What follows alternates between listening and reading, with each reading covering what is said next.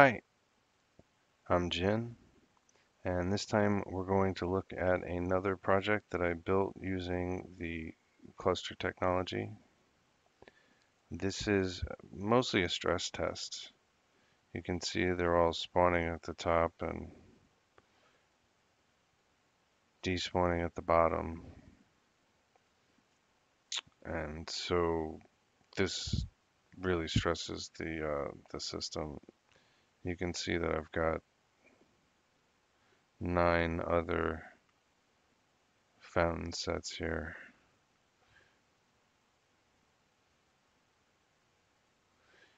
Each fountain is running on a different server. The cubes that they're spawning are all being hosted on that server. And you can see that the cubes are all bumping into each other, acting with physics as if they were on the same server.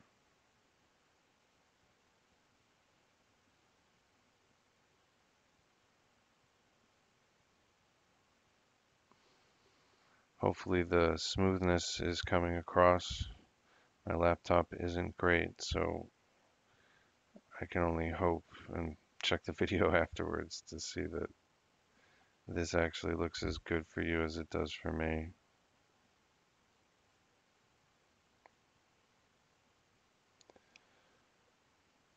I've separated the fountain sets by so much space because the client has a bit of trouble rendering too many cubes at once. They are using instanced static meshes, but still gets to be a bit of a load on the client if there's too many.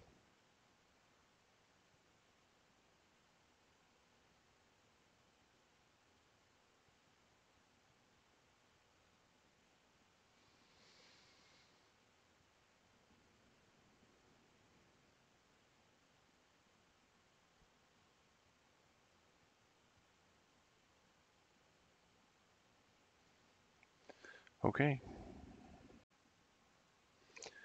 so here we are in the project. I've got the game mode. Here are the types for the cluster to be aware of. You've got the player, you've got the cube, and you've got the floor. Just like before, we have our subclasses, some parameters for setting up the fountains and the grid of fountains, and the grid of fountains. Spawning functionality, the cluster overrides, and the basic types. So here I'm using command line and getting some parameters so you can specify that at runtime. Here's our setup of the cluster. We're just telling the cluster what the different types are, how to deal with them. Here we're spawning a fountain. This is the distributed spawn functionality. This function sets up the parameters and then calls the distributed spawn with type floor. And that's going to spawn all those black floors in the space. Each of those black floors are essentially a fountain that are then going to spawn cubes on the same server that the floor is on.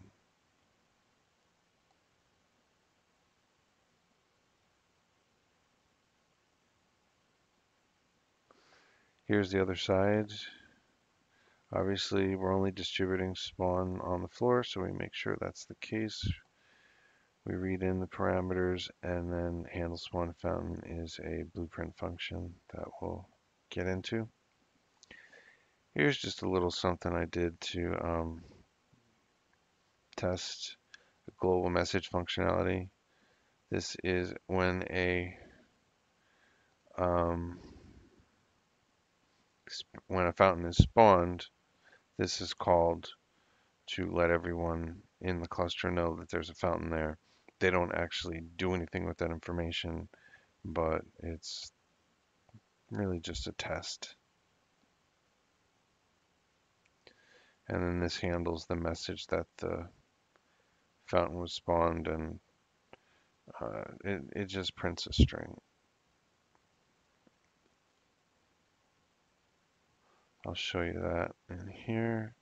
Here's the game mode.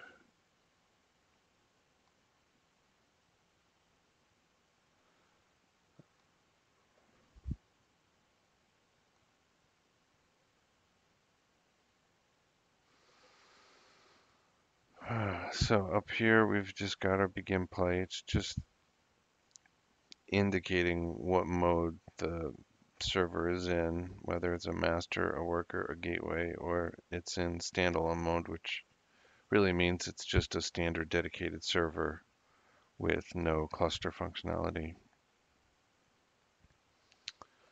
Here's a event that gets called from inside the cluster when the world is ready to be set up. Only the master cares, and so he figures out the fountain grid, goes through all the fountain locations, and then does a distributed spawn, which we saw here was here, spawn fountain.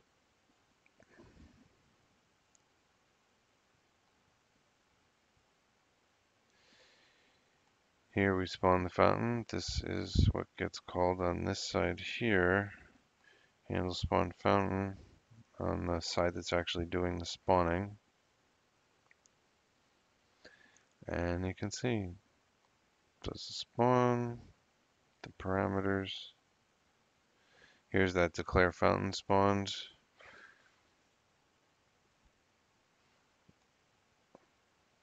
And then here's the, like I said, we're only just printing out on the remote sides that, hey, we got a message saying that fountain was spawned.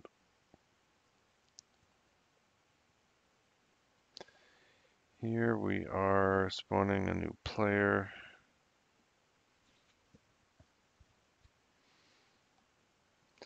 Pretty straightforward. It's not necessary. You know what? Maybe it actually is because this is a regular pawn and not a character. You don't have to do this with the characters, but I'm guessing I did this for a reason. This was a long time ago that I wrote this, so kind of going by memory. But yeah, pretty sure that's the case.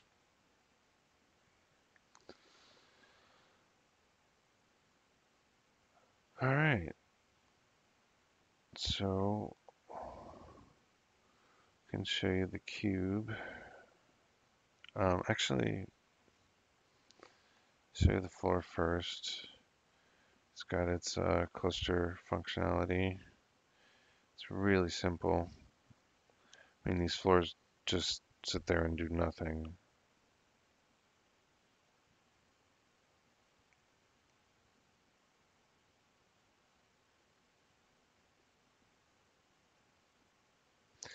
Here we've got the instant static mesh stuff. It's all, I did that in C++, and it is,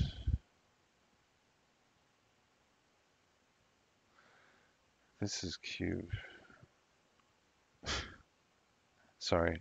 The floors don't use instant static meshes. There aren't enough of them, and they're really basic.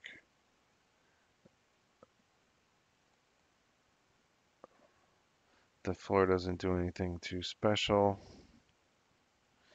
because it's really just sitting there doing nothing. You can see here I've overridden the reflect and update, which doesn't do anything. Just saves us some processing. Cubes, as I was saying, they have the instance static mesh stuff. And that is a little on the complicated side, but not too bad. Create instance, destroy instance. Got this manager that I created, which figures out, you're deleting this cube. Well, we want to get rid of that instance and things like that.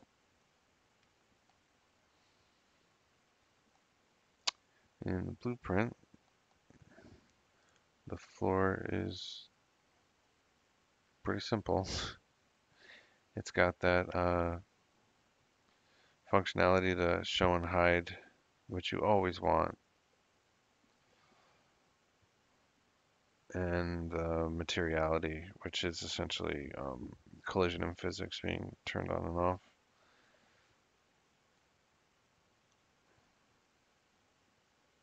And here I'm just taking the dimensions that were set and setting the scale.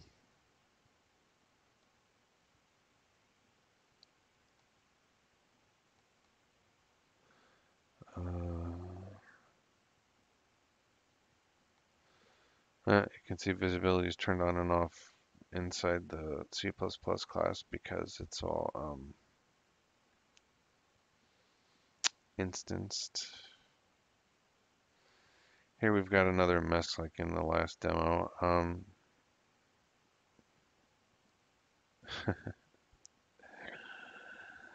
No client physics. All right. Client smoothing. Um, I don't get in between the client and the server by default.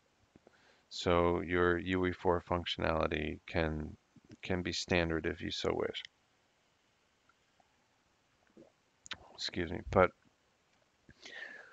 I do have this extra functionality, which is sort of client-side interpolation slash smoothing for free. Essentially, you just get it built into the to your functionality because of the functionality of the cluster. Um, so you're smoothing on the client. Now, whether you, boy, this is getting a bit more complicated than I want to get into, but essentially, the server is telling the client to turn collision and physics on and off based on whether the object um, needs physics on or off, essentially. If they're about to collide into something, then you want the physics on so that the client side reproduces the collision accurately in between the updates from the server. Um, if they're not bumping into anything, they're just all by themselves, then there's no reason to have collision and physics enabled. So the server is able to tell the client to toggle physics on and off for individual objects. Um, so this no client physics option basically says always turn physics off on the clients. And the thought was, and this hasn't been tested, but the theory is that turning the client physics off entirely would save processing on the client and make it run better. You wouldn't have these physics updates in between the network updates, so it wouldn't look as good, but you'd save a lot of processing on the client, as I said in theory. And so here, this is really just a way for me to test both conditions, whether I've got toggle physics on and off or um, no client physics at all.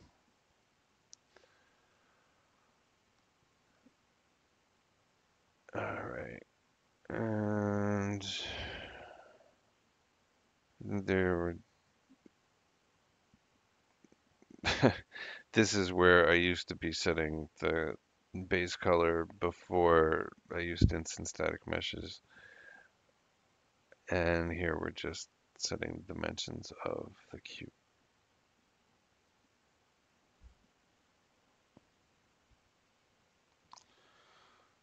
Okay. And we're in the cluster now. This is that cube's demo running. We've got two gateways for the clients to come in on.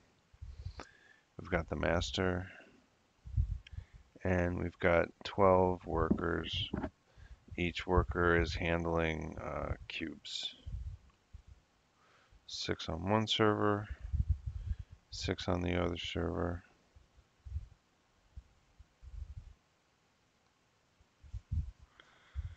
And you can see it's, there's quite a bit of physics interaction going on, so there's quite a bit of bandwidth.